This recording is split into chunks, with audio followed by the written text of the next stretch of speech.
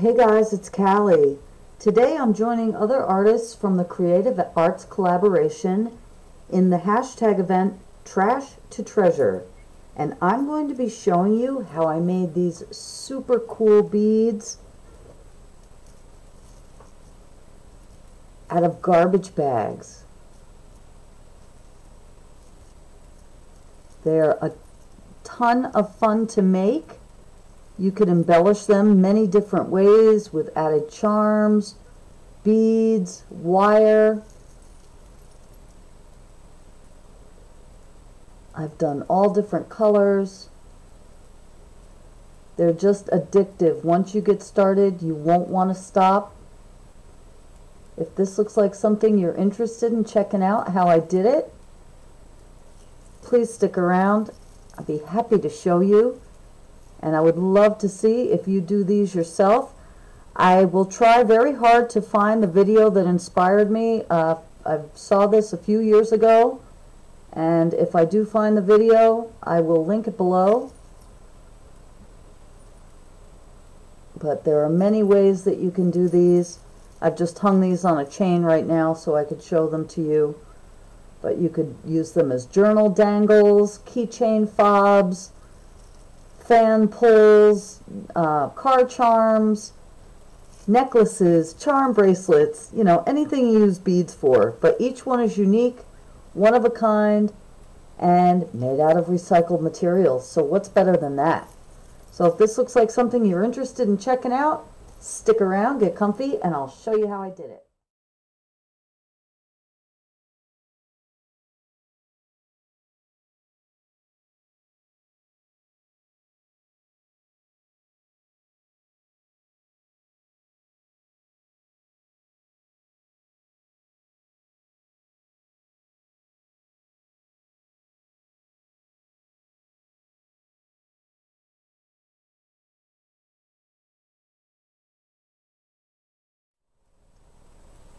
Okay guys, first we're going to need some type of a plastic garbage bag. So these are just from my local Walmart.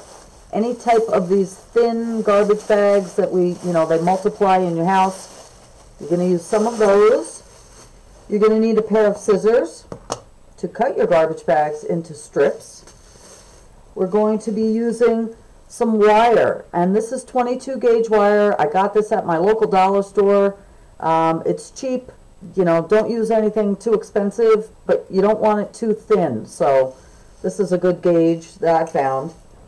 You're going to use some tools for your wire. So I have some round nose pliers, I have some regular pliers, and I have a pair of wire cutters. We're going to be using a candle. A tea light works well, whatever you have. This is something I have decoratively in my house. I just throw tea lights in it. And you're going to need a lighter to light your candle. Obviously, do this in a well-ventilated area. If you're under 18, do this with parental supervision. Just be careful. Don't burn yourself and don't breathe in any toxic fumes. We're going to need a sponge and a dish of water. So literally, I just have a sponge in a dish of water. Make sure it's nice and saturated. Okay? You're going to need some nail polish. I got these at my local dollar store, various places in my travels. You're going to need some, if you choose, some various seed beads or beads of your choice. I have these already strung on wire, that's why they look like that, but I'm just going to snip them and use them individually. I also have a variety of charms, various charms, if you want to further embellish your beads, as well as jump rings. I have some jump rings in various sizes. Yeah, so, and you're also going to need something to stick your wire in when you make the beads. So I find that I just use like a lump of clay, and I stick my wire in the clay when they're drying. Okay, so I'll be right back, and we're going to get started making some beads. See you in a second. So the first thing we're going to want to do is make our strips. So take your garbage bag, and there's no right way to do this, but I just kind of fold it in half because I want to cut off the little handles here. So I'm just going to do that. Take my scissors and I'm going to cut straight across. It's super easy to cut through. And then you want to do approximately like 1 inch to 1.5 inch strips. They're not going to be even. They're not going to be perfect. Unless you want to measure them out. But it's not necessary. So just continue cutting as many strips as you can from your bag. You'll probably get about 6 or so. Okay? So continue doing that and you'll get your pile of strips, and then I'll show you the next step. Okay, so now that you've got all your strips cut, the next step is to make the wire framework for the bead. I don't measure this, but I want to say it's probably about 6 inches or so. Okay, depending on how big you want to make your bead, but I just kind of eyeball it. And I'm going to take my wire cutters and just cut a piece. And then you're going to want to make the little loops that we're going to be hanging our jump rings from. I am not a jewelry maker, so please, if any of you are, I'm just making a little twist at the top here. Please bear with me if there's a better way to do this, but I'm just making that little loop. Okay, and then I'm going to see how long I want to make my bead, and let's say this one's going to be this long. I'm going to do the same thing at the bottom. Okay, so I'm just twisting the wire around like maybe twice. And if you want to neaten it up, you could take your pliers and just kind of, alright, and we're going to leave this tail here. So you have something that's going to look like this. Alright.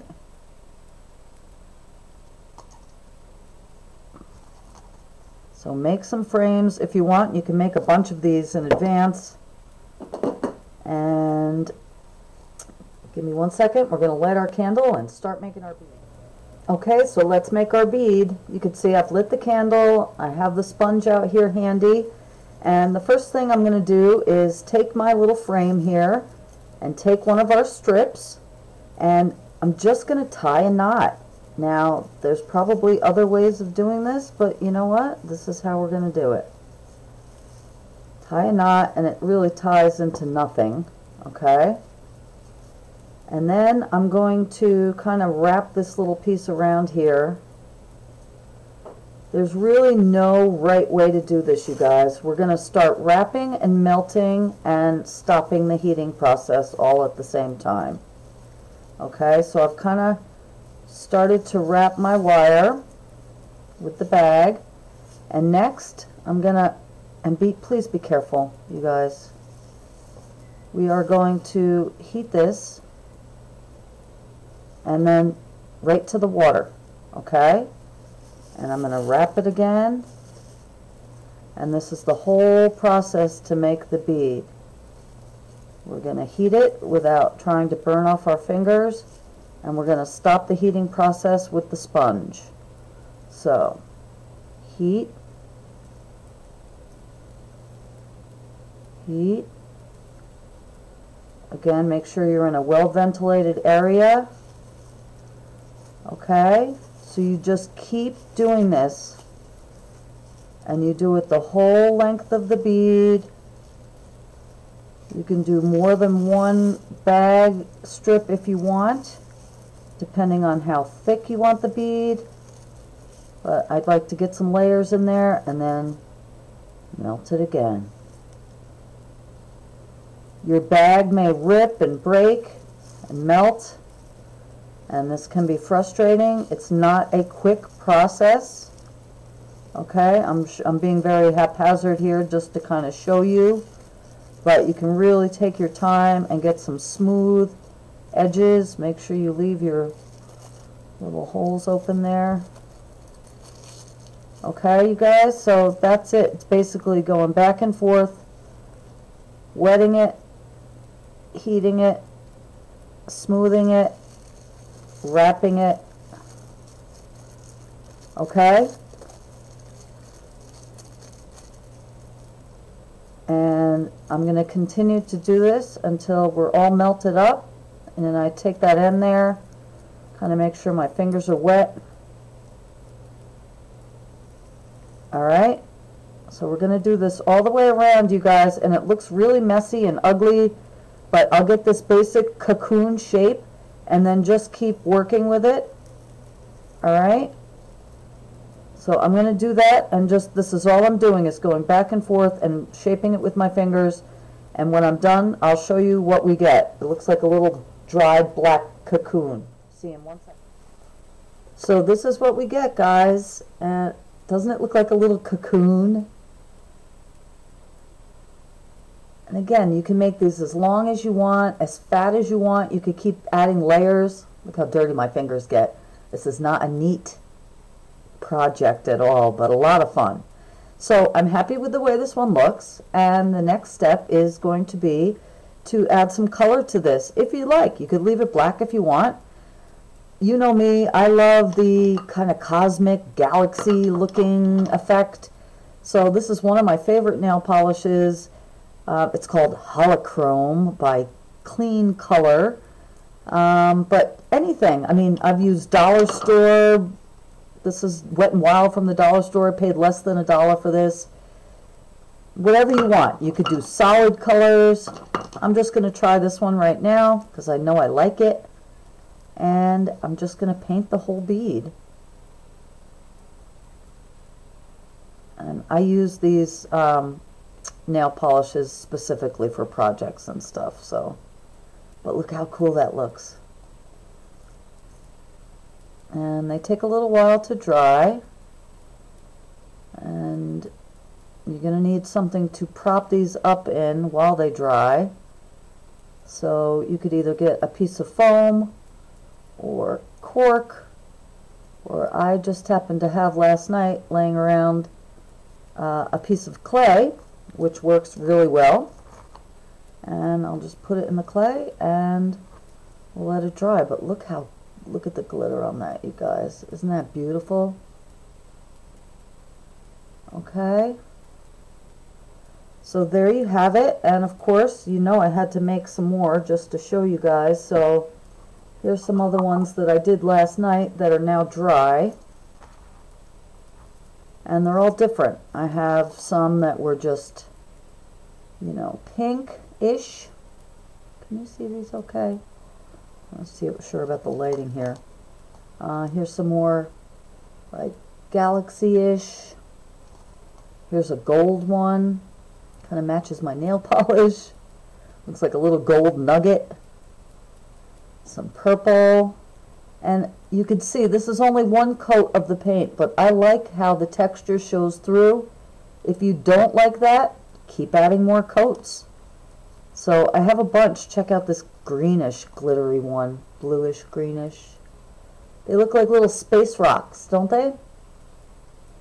Okay. So once you have these all dry, then the next step is going to be embellishing. And I'm going to come back and I'll show you a couple options that I came up with.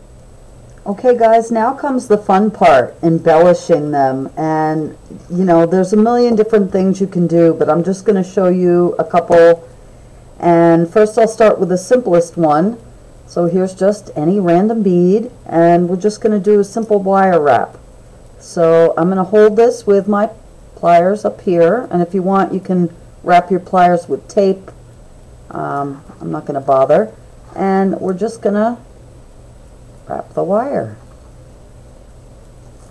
And when you get to the bottom, you're going to wrap it around the little loop.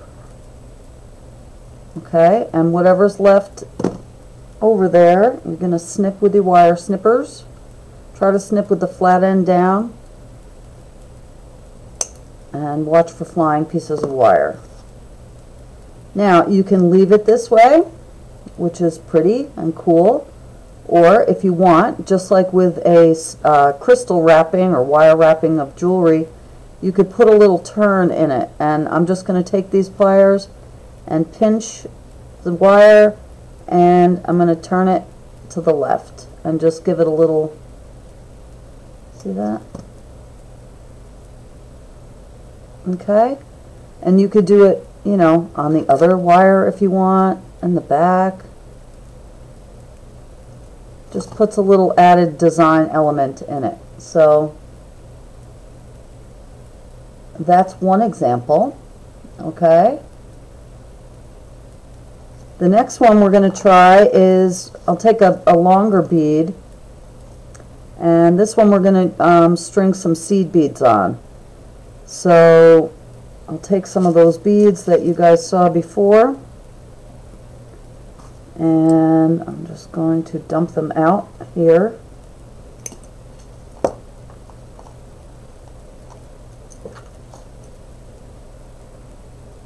And you could also add beads when you start, before you melt the plastic.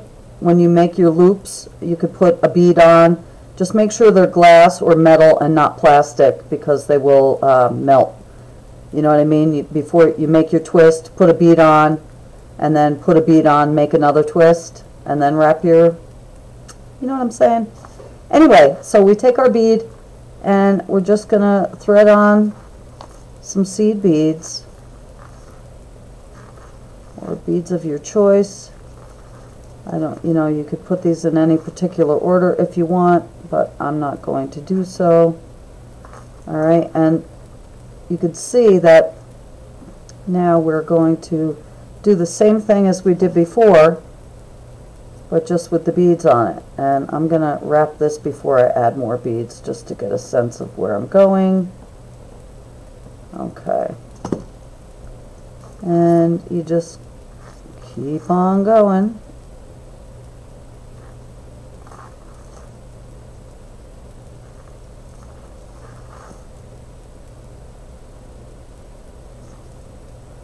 You could add feathers to these. You could glue other embellishments. Anything you want. Just really let your imagination be your guide. So go all the way down and wrap it around just like we did with the other ones.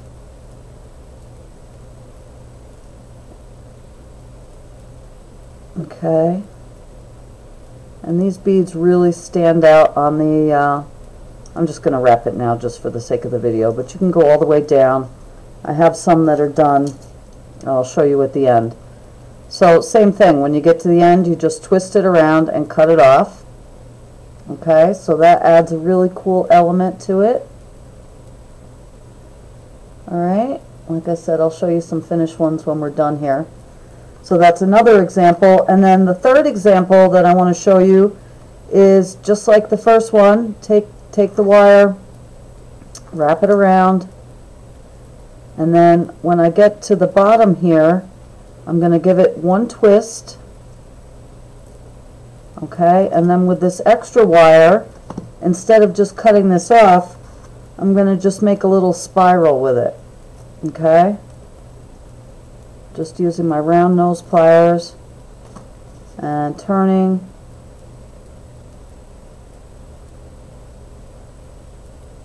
I'm just wrapping the wire around the circle that I made to make a spiral.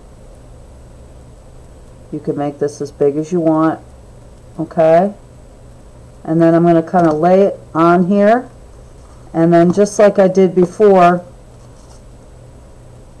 with the twist, you're going to just pinch it and then twist it, and that'll help it lay flat. So then you have this little spiral. You could hang other embellishments off the top. Like I said, if you want, you could glue a feather here. Okay, so those are just 3 examples of how I like to embellish them. And then I'll show you, I made a bunch, you guys. Oh, and also I forgot to show at the end, you know, add whatever charms you want. Just take, you know, a charm. Here's a spider, and I put a jump ring on it, and then just attach it. Like I said, I'm not a jewelry maker here, but I can open a jump ring. Okay, so just an example if you want to add a little charm to it. Alright, so there you have it. And I made a bunch of these last night and strung them on a chain just for ease of showing you. Okay, so these are all ones that I've wrapped with beads. Okay, and they all have various charms on them, fairies and moons, and put whatever you want. And you can make these for dangles for anything that you would use charms for. You could make a charm bracelet out of this. You could make a necklace, make dangles for your journals, make a mobile if you want. So there's those, and then I had some that I did with just the wire wraps and no charms, and they kind of look cool too. Very cool, I think. Alright, I think I have another one of those spirals. Yeah, right here.